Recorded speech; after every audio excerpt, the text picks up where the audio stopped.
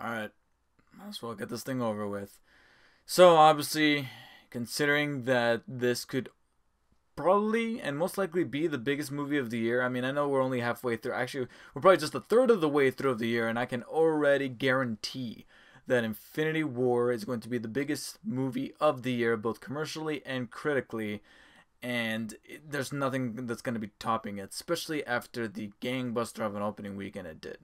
So obviously, not only with that, but also with the fact that it's a Marvel movie and it's the one to really reconvene and really restructure the way we look at the MCU after 10 years of build-up, there's naturally going to be a spoiler discussion, especially since this is one of the most spoilery things that can really transcend the internet ever since The Walking Dead became mainstream, and then Game of Thrones is winding down to its final seasons and its final moments that has everybody pretty much talking. So, without further ado, it's time for me to revisit the very depressing pain that was Avengers Infinity War. So I'm not even going to bother giving you guys a spoiler warning because the fucking video's titled spoiler. So if you have seen Infinity War, then there you go. This is the right place for you. But if you have not seen it, all three of you, then please check out my initial spoiler-free review where I talk about the film without giving anything away. It's a little bit on the lengthy side. It's like 16 minutes long or so, and I promised it was going to be a short review, but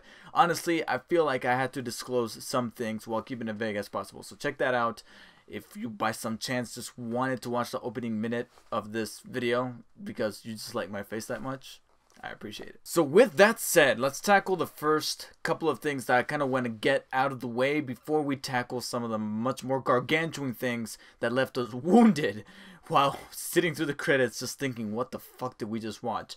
The first couple of things is that I mentioned in my review that there were some things that bothered me about how briskly they were skipped over, and how I wish I could have seen certain characters get to certain places in some way or another. Even if they had a throwaway line, I think I always like to follow the rule show don't tell. And I don't like it when characters just say, oh yeah, I did this, this, and that to get to this point. No, show me some kind of contextual thing. I don't like it that some characters just tells me. A movie is a very visual medium.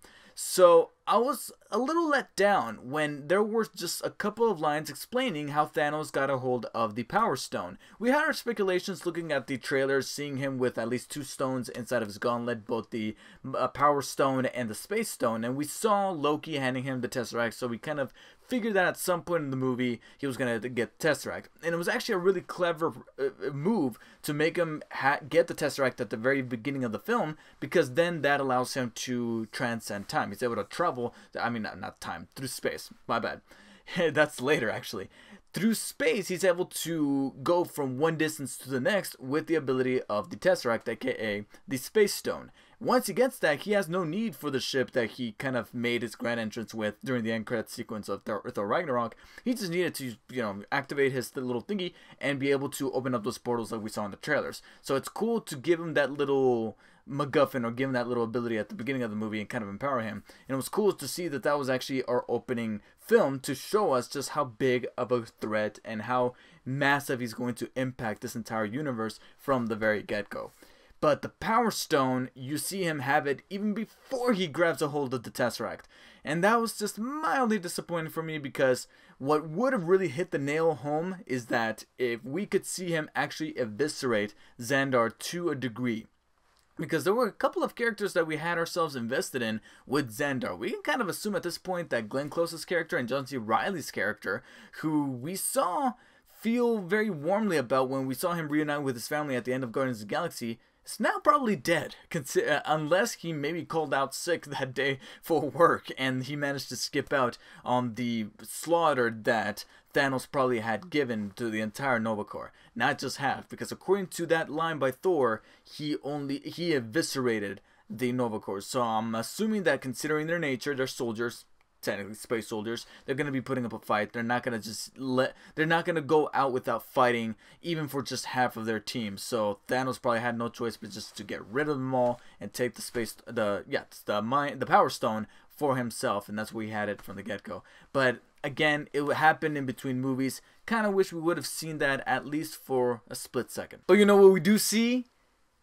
Red Skull. That was fucking amazing. That was one of my favorite moments out of the entire movie, mainly because it wasn't just one of those moments that you don't just get from a movie, you get from a comic book, you get from a video game, where you can tell that the people handling the property are fans themselves. They're not just in it for the money. I mean, the money's awesome, but they're in it because they love this material and they love this stuff just as much as we do. We have a passion for it, and so did they. And that's the kind of move you make when you know you're paying attention. You're not tone deaf. You listen to your audience and you realize what's working and what's not. And having Red Skull be integrated into Infinity War after all these years of all of us wondering what the hell happened to him at the end of First Avenger, where it looked like maybe he died, but considering that the Tesseract is a space stone and we saw Loki kind of using it to a degree within Avengers, it's like, okay, well, maybe there's kind of some argument made for Red Skull still being alive, and maybe he'll be pulled out of the shadows at some point. And it looks like they finally did here in Infinity War, and I'm glad to see that they put him in the right place as this Grim Reaper type of figure who's letting people know what is up when they try to get the Soul Stone and how big of a mistake it could be and what type of consequences they're going to have to deal with. So it's cool that out of all characters, a Nazi general was the one that they put in that pathos-driven role where he's like, hey, I made my own mistakes, now it's my turn to for eternity be stuck in this purgatory to warn you about yours. So I'm like, wow, that's actually rather deserving for a very dedicated Nazi general. But it's cool to see that this character, after all this speculation, is finally brought forward here. Little interesting that out of all the people that they could have cast to replace Hugo Weaving, who made it very adamant that he's not into these movies whatsoever, at least not anymore, it was Ross Marquand, aka Aaron from The Walking Dead, who was slapped on the makeup and played the Red Skull role in this movie. So that was really cool. I mean, he's killer with impressions, so I expected him to pull his own because he blended right in. I mean, he's already wearing a ton of makeup, but it's cool to see that he was able to handle the voice rather well. And again, this is the type of moment that you would find in a animated TV show from a Marvel property or even a comic book where you reward people for sticking around for so long. And this was one of the definitive moments for that. So, alright, so I guess it's time to really start peeling the band-aid slowly but steadily and just let it sink in, that sweet, sweet pain of how many casualties we had to deal with here in Infinity War. Before we get to the somewhat slaughter that we had of an ending, let's talk about the actual deaths that happened along the way leading up to that I think are possibly the more permanent ones, because I feel like all the deaths in this movie get divided into two categories. You got the ones where it looks like they're for sure dead and they could actually stay that way because of the way they went out, versus the one that was more of the cleansing that we had there at the end with Thanos snapping his fingers after retrieving all the Infinity Stones. The much more nuanced endings that we got sprinkled throughout the film started from the first fucking 5 minutes of the movie, where we get two significant Asgard characters get taken out. And these were the easiest ones to kind of predict. We saw in the trailers that Loki's surrounded by the Black Order and he has no reason as to hide the Tesseract because, you know, he's Loki, he's the god of mischief. But as we saw him develop over the years with movies like Avengers Infinity War and Thor the Dark World, and now most recently Thor Ragnarok, you can see that Loki has grown as a character to where he's not necessarily that much of a... He's almost an anti-hero at this point where, yeah, ever so often you can make the fair argument that it's difficult to have Thor be kind of cool and buddy-buddy with him after we saw the type of death and destruction he brought forward in Avengers. But at least there was enough time to heal and to kind of let it sink in. So accepting him as this anti-hero figure at the end of Ragnarok was a little easier than it could have been, because it could have been worse in the hands of other people, DC. So here in this movie, seeing him take that turn to reveal the Tesseract, not just for his own personal gain, but to make sure that Thor was not killed initially, I'm like, alright, I can buy that. That doesn't feel artificial. But this is Loki, the god of mischief. He's gonna try something, some fiendish thing, and you're just pulling for him not to do it, but you know he's gonna do it. And I'm a little disgruntled by how dumb it was with him hiding the knife. I mean, I think he should have known better. He is the, you know, the wizard of illusion and misdirect and all that, and I feel like he should have he should have been able to predict Thanos thinking in a similar way that he could have. And so for him to be stopped with that knife, I'm like, well, yeah, you kind of saw that coming. And death was the only way that whole scenario was going to result in. I'm just a little shocked by the way it was presented, with him being choked out. And usually when characters get choked, you just see him kind of go, oh, like that. But here, his eyes get bloodshot. He's got veins popping out of his head. I was like, all right, you're making this a little.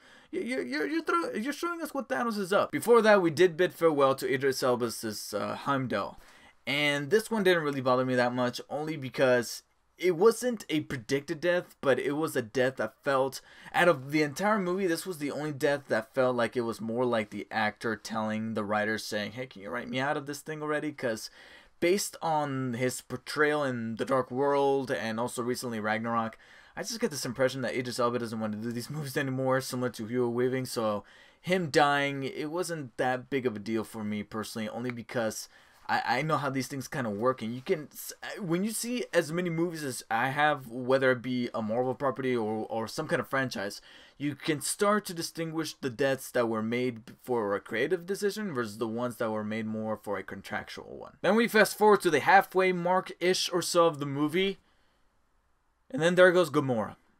Yeah, that was actually one of the more shocking ones that I just didn't think they were going to go through with, but they needed some kind of ace in the hole to show us just how rounded and three-dimensional Thanos could be, because you know, they knew that after all this build-up, Thanos needed to be delivered as an amazing villain. I mentioned in the review that I remember hearing in an interview or something that the Russos were aiming for Thanos to be the next Darth Vader.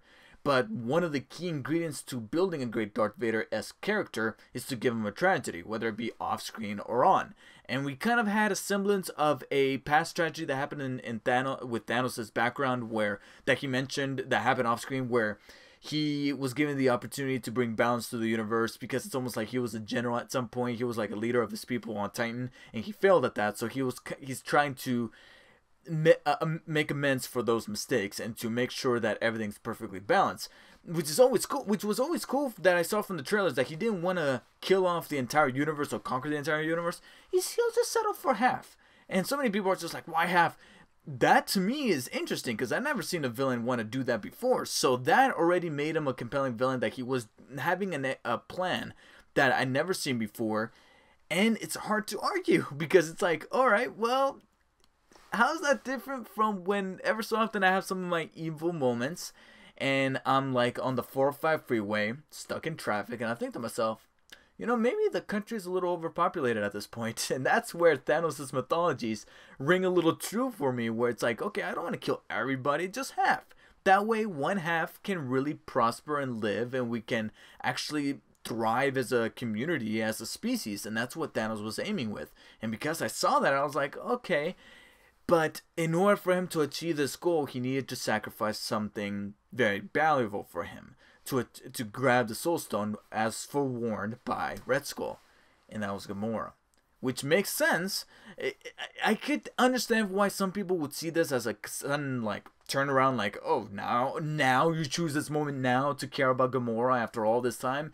But if you really pay attention to little details sprinkled throughout Guardians of the Galaxy and then this film, he never really laid a finger on Gamora. He never really intended to hurt her. I mean, sure, he kind of lied to her and would kind of psychologically torture her by actually inflicting physical pain on Nebula, but he never actually did anything ill will towards Gamora. I mean, he even brought her fucking food when he was had her in captivity. Would he have done that for Nebula? Absolutely not. So yes, in some deranged sort of way, he genuinely loved Gamora. And even though he wasn't trying to show any kind of emotion when they reunited there on Nowhere, there was something there was something subtle beneath the surface, and you can tell that he was genuinely hurt when he needed to sacrifice. To the point where he didn't even act rough throwing her over the cliff. He was just pulling her like when a parent is trying to pull their children to go get their booster shots or something like that. But here is to kill her. And he's just pulling him, just like, come on, I don't want to do this, but please. And you can see the pain on his face. And kudos to Josh Brolin, who was able to bring that across with a motion capture performance. The main reason, however, why I believe Gamora is possibly for sure dead. I mean, you can make arguments as to how the Time Stone can undo all of the deaths in this film. But if Marvel wants to have any balls and really hits us in the fields, they'll keep some of these people dead. And I gotta be honest, I think Gamora could be one of the few that they can get away with killing off permanently. Because we have a very striking visual that's stuck in our minds with her down on the ground and green blood is like right behind. If you look closely, I know it's a little foggy to keep that PG-13 rating, but behind her head you can see a pool of blood, a green blood, just seeping from her head. And it would really take away from the gut punch that scene was if you undo it, just so that Star-Lord can have his love interest again. Yeah, because it's going to undo that death, and then it's going to undo the shocking reaction that Star-Lord has later on, where he comes to the realization that Thanos came back without Gamora, but with the Soul Stone. Then there was the death that everybody was calling, primarily because his body literally encases one of the physical plot devices of the entire movie, Vision with the Mind Stone. Everybody saw that from a mile away. But it's interesting that they kind of pulled a slight red herring over us, where the entire movie was leading up to a point where Scarlet Witch was going to destroy him in order to destroy the Mind Stone, only for Thanos to kind of take away at least that little luxury and undo that just so they can rip out the Mind Stone from his head and leave his colorless body down on the ground. And that one didn't hurt me as bad as the Gamora one did, only because, like I said, we were all calling it. He needs the Mind Stone in order to be able to complete his plan. So Vision had to go. And even the trailers were kind of teasing us and softening the blow that was to come. Especially since Vision, he wasn't there the entire way. He wasn't there from phase 1. He was inducted into this entire plethora of characters with Age of Ultron. So he wasn't going to have that lasting impact. But what was kind of interesting is that right before he had his own fair share of fighting to do, Shuri was trying to save him by trying to separate his consciousness. And I do believe, to a degree at least, that I don't think the screenwriters would have put that in there at all if it wasn't going to play some big role, possibly in Avengers 4. And we didn't see the aftermath of Shuri's little encounter there with the Black Order inside of the room, so she just got knocked out. But right before that happened, she did grab her hard drive. Did she, at least at some level, manage to harbor as much of Vision's mind as she possibly could? And could that maybe be the key to defeating Thanos in 4? What we do know is that Thanos did get a hold of the Mind Stone, completed his Infinity Gauntlet, and snapped his fingers in a really villainous moment, telling Thor, dude, you should just aim for the head. You should have seen enough. You should have been on Earth long enough to have seen some zombie movies and should have aimed for the head. And because of that, Thanos snaps his fingers, manages to see Gamora in a vision, which has people saying, okay, was that just a vision, or just some kind of ghostly figure, or maybe Gamora's consciousness somehow lives on through interdimensional. I don't know, it starts to kind of break the brain at that point. But Thanos eviscerates half of the universe, and this is where shit gets kind of heavy, but at the same time a little divisive among some people. Because I've seen some comments on Twitter, both on Twitter and Facebook, saying that most of the people that get turned into ash by the end of this film, mainly from our Avengers team, we know that they're going to get sequel films. So everybody's quick to go, yeah, they're going to get a sequel, so they're going to come back to at some point, right? Avengers 4, they're going to undo this, it's fine, no problem, they're going to be fine. And you can make that very firm argument for some of the characters taken out here via the little ash projection there, where they just go peace out and they disintegrate, because they made some of the more lucrative films. In fact, one of them just made the third most highest grossing film of all time. How can Marvel fuck that up? Well, just because in the future we have a level of knowing that, yeah, they're going to be back, doesn't take away from the actual emotional punch that was that moment sitting in the theater and watching these characters who we grew to love just kind of wisp away into the wind. Because, yeah, we might know that they'll be back later, But there's just something just so shocking of seeing them go through with it, at least within this moment of the final 5 minutes of this movie, that just strikes to the core because of how well that they were acted and how well that they were written within their singular movies.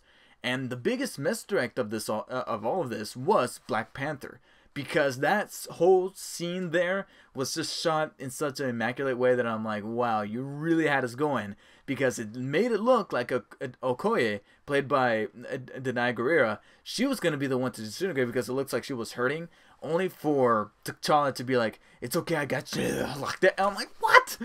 He just had his movie. He just had his movie. Why would you do this now? But then you see some others that I'm like, okay, yeah, there were second tier characters. There were interesting characters, but I'm like, all right, well, yeah, they ended up going like Sam Wilson, Bucky, and then we get the one that, I mean, we had the majority of the Guardians, including Star-Lord, leaving Rocket Raccoon to be alone once again. That's hurtful. And if that wasn't bad enough, you're gonna leave him watching Groot go again?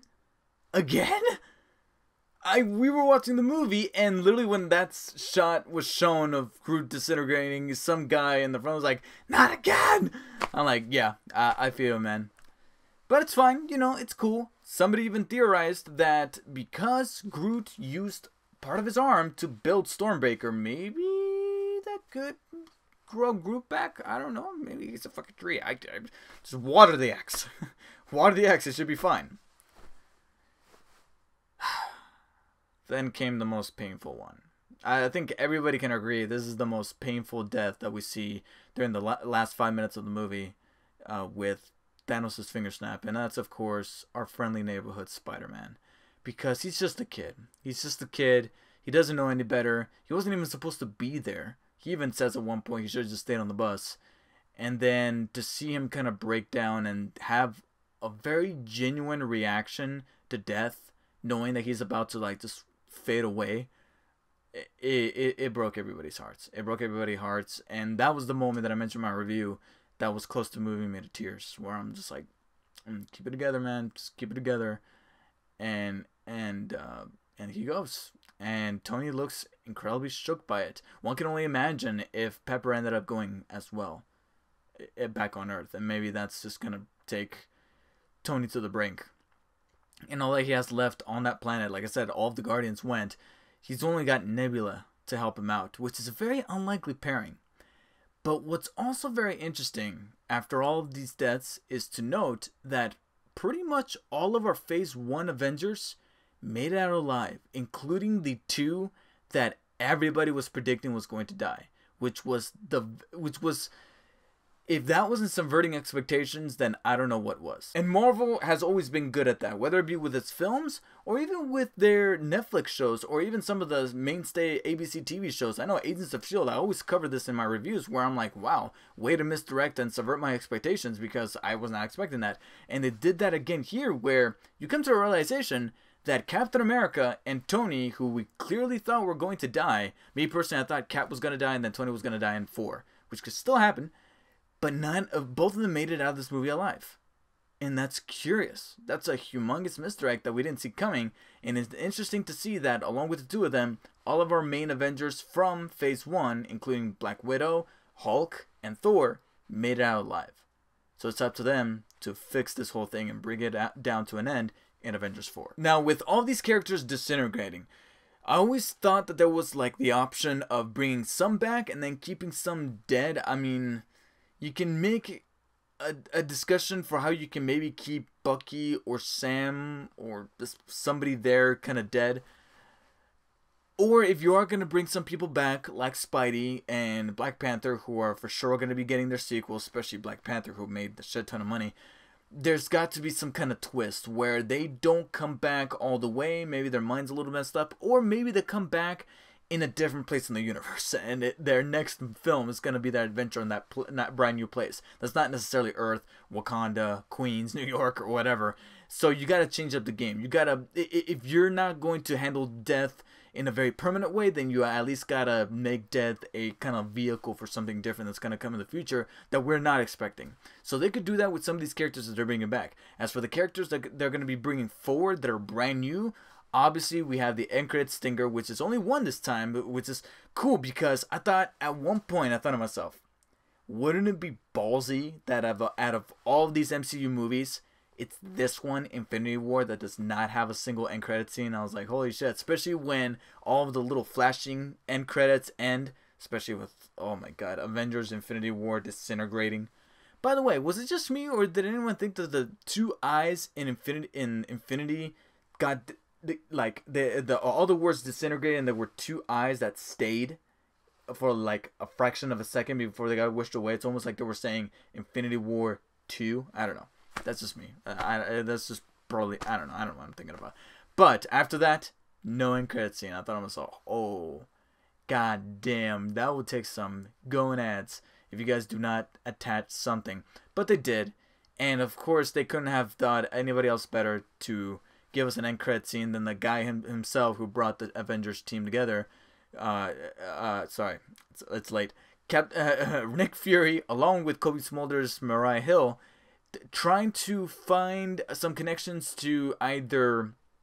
I know Ant-Man was mentioned earlier in the film being on some kind of mission or whatever, or some heist, which might be detailed in Ant-Man and the Wasp. In fact, I will not be surprised if Ant-Man and the Wasp starts off with a little tag saying 2017 or early 2018, and it ends with a disintegration type thing.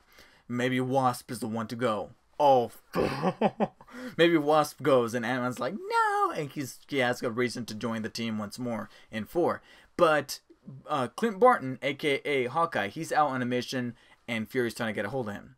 Of course, the apocalyptic, or rather rapture-like nature of this purging by Thanos' finger snap starts to take place. You see cars with no drivers veering off the freeway, or you got a helicopter crashing. And that was really what was eerie about this entire finger snap, is that it had some kind of real-world level to it, where if you're a religious person or a God-fearing individual, you know that the rapture is one of the scariest things on earth, because you have half of the people going to heaven and the other half have to stay here and deal with some really hellish shit.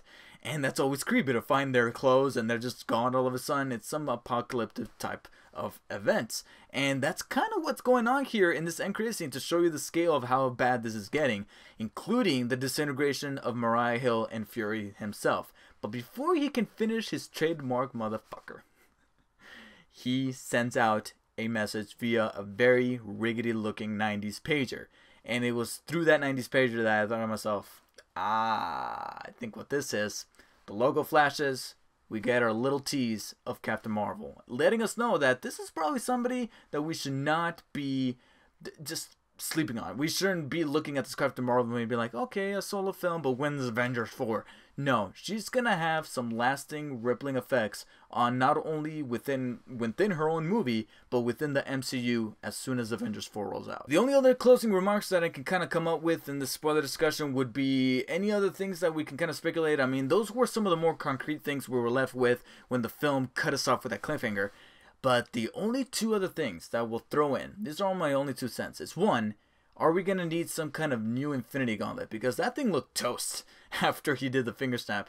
And possibly along with the Infinity Stones along with it. Although I doubt it. I think they looked like they were still fine. But the Gauntlet is probably not working anymore.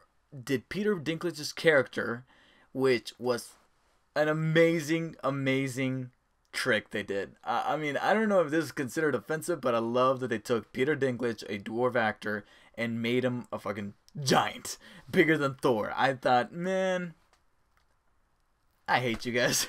I hate you for how clever you guys can possibly be at times. But if he did not disintegrate, will he play a larger role in Avengers 4 in developing a brand new gauntlet or a brand new weapon that could be used against Thanos with those stones? So that's my takeaway from that. And is Hulk gonna come out to play? Because one of the biggest disappointments, even though it wasn't that big of a deal, was that Hulk pussied out in this movie. All right, yes, we saw him in the opening scene, but as we saw, Thanos laid the shit down on him, which was a pretty cool scene because it showed just how much of a soldier and militant person Thanos was. Because the way that he was boxing, it looked like boxing. It looked some tactical shit. Because Hulk is obviously a little mindless. He's just all about Hulk smash. Thanos looked like he was calculating his moves, so that was pretty cool. And it was enough to scare Hulk away by hiding inside of Banner, and Banner had to resort to using the Hulkbuster. And it was cool that Banner was the one inside of Hulkbuster this entire time, and it wasn't remotely activated, or it wasn't Tony being inside of it. That was actually pretty neat. So Aldo Jones, you called it when you made your weird trailer and you showed Mark Ruffalo inside of the helmet. That was actually him. So nice prediction there, dude. But will Hulk come back to actually play a bigger role and actually lay the smackdown in 4? Is it going to be the traditional Green Hulk? Or do you think that maybe, just maybe, Banner will have an internal conflict or dialogue with Hulk? The two minds will mesh together, and we'll see Grey Hulk. If you guys are not familiar with Grey Hulk is like a slightly smartass, kind of asshole-ish version of the Hulk, but he's sentient. Like he's able to talk with full sentences of dialogue. He doesn't speak in broken English like Hulk kind of did in Ragnarok. He's actually like a sentient person, but he's got the power of the Hulk. So that will be pretty neat. I don't know if maybe he'll work on screen 100%, but he's definitely something that could be a very valuable asset going up against Thanos. Guys, if you're just as big of a Marvel fan as I am, then you know that we can go on and on and on with different theories and speculations and little predictions that we could come up with that we could take away from this ending, especially if we were to go back and revisit this movie multiple times and revisit that depressing shit multiple times. But for now, these were the main bullet points that I kind of jotted down on the list to talk about in my spoiler discussion. And I don't have anything to add at the moment, but I think that you guys do. So please let me know in the comments below what are your guys' feelings and theories on the next Avengers, as well as this new Infinity War, and how much it hurt you. Just where exactly did it touch you? Just let me know in the comments below. Obviously, it's a spoiler discussion, so feel free to talk about whatever it is that you want. Also, make sure to support the video by hitting the like and share. And, of course, do not forget to subscribe for more videos. Thank you guys so much for watching. I'll see you guys on the next one. Some person just made off with somebody's purse and you gotta go catch them, and it's a little bit time sensitive, but at least it gets the urgent feeling of being a superhero where you have to go take care of this random crime because random crime happens and they put it here in this game. And then some fucking kid loses his balloon. Be good now. What do we say? I'll never let my balloony go again. You were supposed to say thank you, you little shit. God damn it. He just abandoned his child.